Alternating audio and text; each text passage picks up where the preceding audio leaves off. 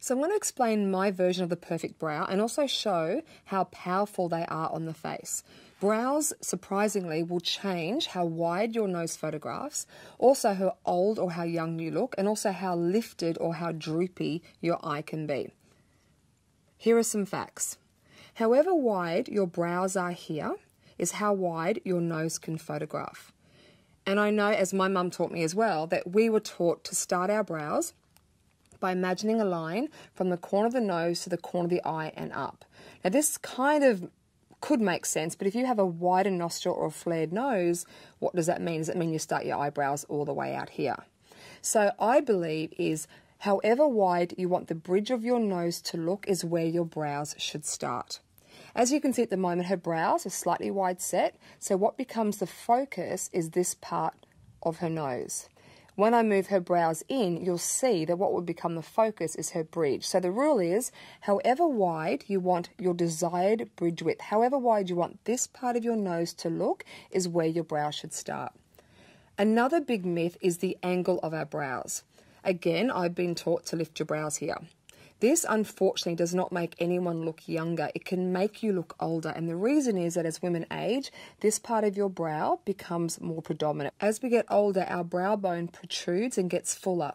So if you start to lift your brow above that area, you actually make this area more obvious. So, in surgical terms, how to make a woman look younger, they actually lift the brow here. So the second you take out this angle and make the brow look more straight, you'll actually make yourself look younger. So just remember, ladies, as we age, the brow drops down here and drops down here. So to make yourself look younger, you want to lift the brow here, lower the arch, and lift out here. And as you can just see, just by me doing that to her, how much her eye looks different.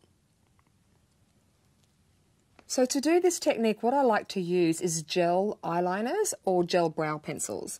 The reason for that is you can get beautiful, fine strand by strand techniques, and also once it dries, it's waterproof. So what I do, step one, is comb the brow.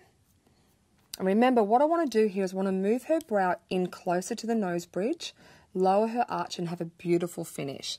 Now, some ladies want the whole brow completely sketched out perfectly. I'm going to show you a softer version. So I've mixed up her colour. It's so important to have the colour to match the exact colours of the hairs. And what I'm going to do is I'm just going to do beautiful, very fine, strand by strand hairs and move her brow closer to her nose bridge.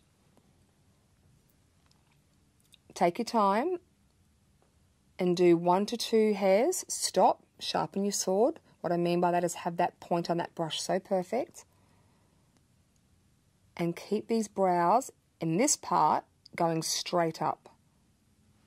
If you make a mistake, if you make say a strand that's just too thick or too heavy, get a clean angle brush with foundation and just cut through the strand.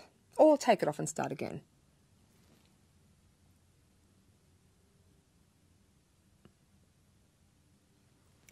Now to define this part of the brow, I'm going to do some strands here.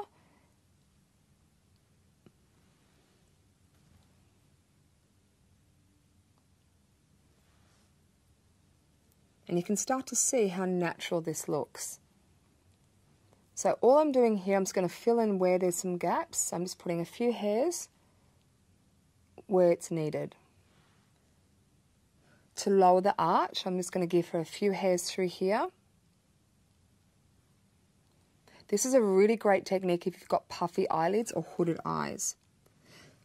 The only downside with using gels, gel eyeliners or gel brow products, is they dry out. So you've got to constantly get more product. But it's worth it in the long run because once it's on, it doesn't move.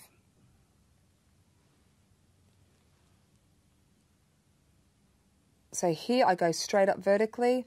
I start to shift and change my angle as I work out.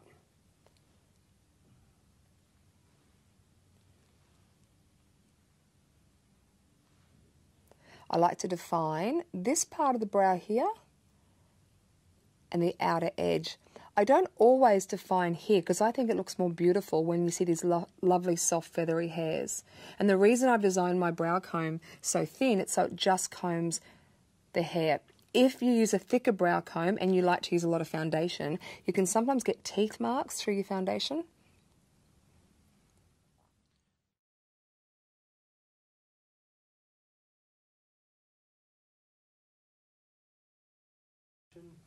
Now I'm going to show you how to perfect that perfect end brow point.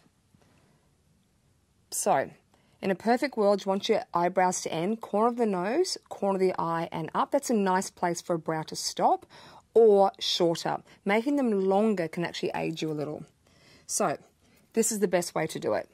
If you're great at doing it, sure, get your angle brush, do your stroke, you're done. But if you struggle with the point, what you do is draw the brow, but stop it shorter of where you want it to end. And I'm going to purposely make this a little bit clumpy here to show you how easy it is to turn this into a perfect point. Stop your brow short. I'm going to make it a bit thick. So what I'm going to do is I'm going to take a clean angle brush with foundation. Now I'm purposely making this half a shade lighter than her skin, just for impact so you can see. This is a great trick. So on a clean angle brush, take up your foundation, and you want to do a scissor technique. So you're going to come under the end of the brow, and you're going to lightly, just it's like an eraser.